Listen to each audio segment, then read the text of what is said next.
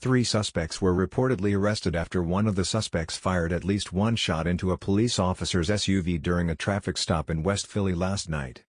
A report from 6 ABC Action News said the incident began when two officers attempted to pull over a Chevy Tahoe near 54th and Summer Streets at around 7:40 p.m. on Thursday evening.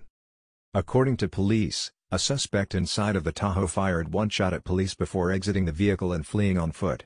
The officer returned fire. No one was hit during the exchange.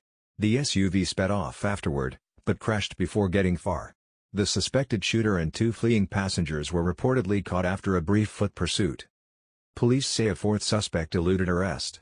The suspect's weapon was recovered by police.